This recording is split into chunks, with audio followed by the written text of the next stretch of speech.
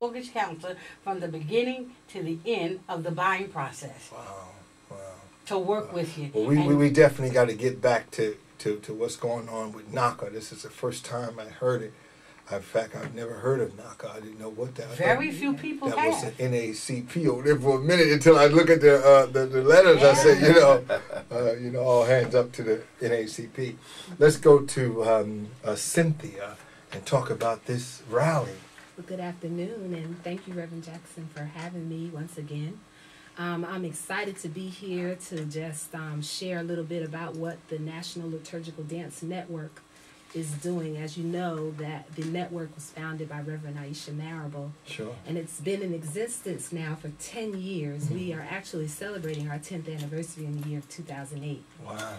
But this year is, I guess what you would say, an exciting year because we know what God is about to do with the change that's upcoming. Sure. And so we have been called, we're taking God's mandate very seriously, where it says in 2 Chronicles 7:14, and it says, if my people who are called by my name will humble themselves and pray and seek my face and turn from their wicked ways, then I will hear from heaven and will forgive their sin and heal their land.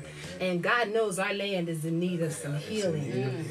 So we are calling all worshipers to come to the Eastgate Worship Watch, which is going to be in Washington, D.C., and we're calling them from all over the country to come. Now, what date is it? This is going to be on October 18th, 2008. On a Saturday? On a Saturday, and we're going to be worshiping from 12 to 5 p.m., and that means worship as prayer, worship through dance, worship through song. We're going to be there just to set the atmosphere and to pray that God's will be done for this upcoming election.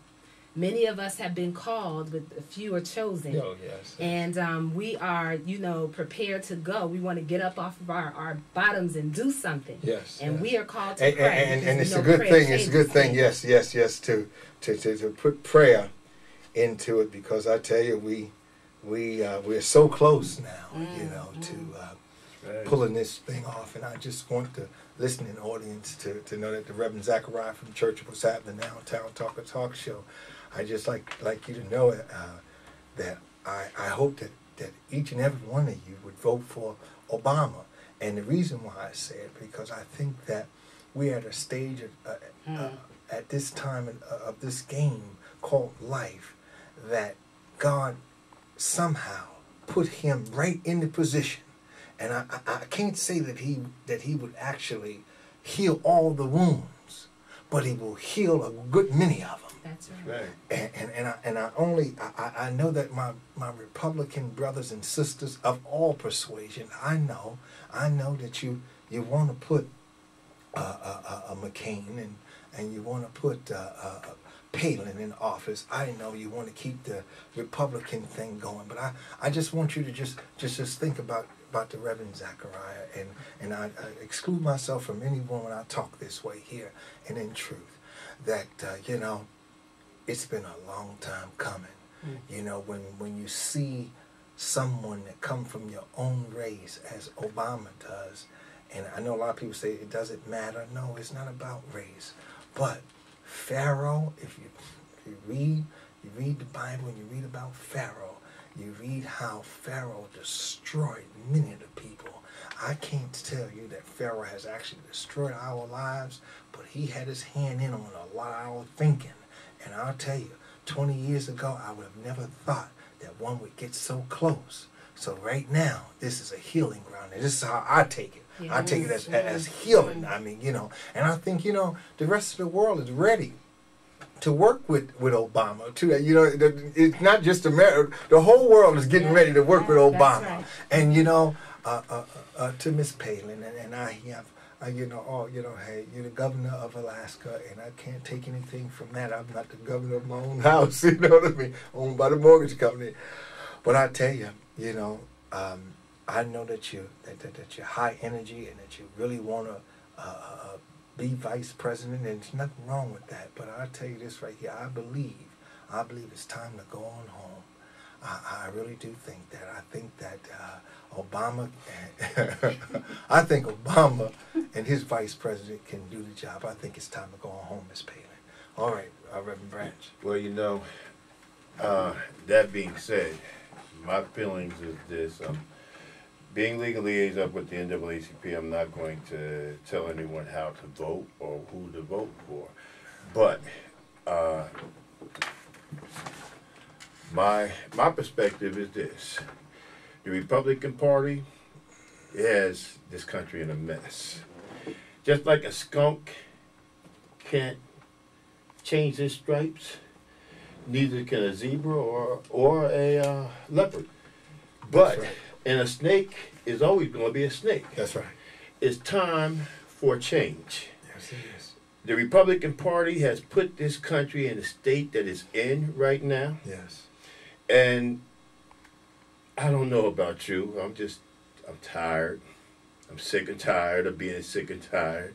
Mm-hmm. And I think the whole country as a whole, both religious community as well as non-religious people, we're all sick and tired of being sick and tired. And we're tired of things being the way it's been. And I think it's time that we all stand up and ask for a change. It's time to make change. And we're not going to get change. You have Republicans coming out talking about they're going to change, but we got to remember one thing: Republicans are going to still be Republicans, and Republicans stand for a certain thing.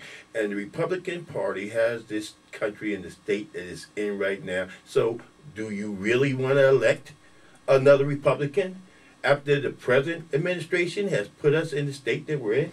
And let me say this right here, as we, are getting close to the end of Being Black in America segment, Being Black in the United States of America. Let me correct that right there. Let me say this right here, and in truth, is that we have to take a look at the old boy syndrome. The old boy syndrome, the cowboy thing of wrestling the world to the ground is over. The whole, worlds years ago, countries years ago that was in barbaric states are building up now. They are arriving, building big buildings, airplanes, and things of that nature. Well, China is supposed to be trying to send a manned spacecraft to space, to the moon soon. So the game has changed, and America has to change. And I feel the attitudes a lot when I come through the airports and I have the Obama shirt and everything. I often look at my brothers of different persuasion, and I look at them with sad in my eyes, almost a tear, why are you, holding up for Massa? Because Massa gonna do you wrong the same way he do me wrong. You understand me? See, you in the house, that's all you are. That's all you are. You in the house, you know what we would call that right there. You're your house slave. That's all you are. And the bottom line, they're cutting you down left and right. So you need to be, as the words of Dr. Martin Luther King, he said, when he was in jail in Birmingham, when he was in jail, he said, after he talking to some of the guards, he said, well, you need to be over here with us. After talking to them and hearing their stories and everything, it's time to get rid of the act. There's no need of acting. Come on over here, put this young man in office, him and his family. I tell you, I only wish that you guys could have been there with me at the Democratic convention, and I mean, to see that whole thing, Obama coming out, and his family, the kids, and all that. I tell you, it was fabulous. So the idea is this: I believe that it's just time to make a change, and make a change with honesty in your heart. Because I tell you, you can fool us, but you can't fool God. That's right. Brenda, would you like to say anything? Yes, Dr. Zachariah. We would have loved to have been there with you and see all of that. A companion chicken, like I told you, would have won. I told you that before. But nevertheless, it is time for a change. We have overcome one of the greatest hurdles that has hindered and hampered this country. That's right. And that's putting us on equal footing. And I think having a black man, as you said, African American, whichever term we want to use today, That's right. okay, to be taken seriously as a candidate for the highest office in History this has land. been made. You know, it is history being made, and it is something that a lot of us thought that we would not live to see. See. I, for That's right. one. We would not live to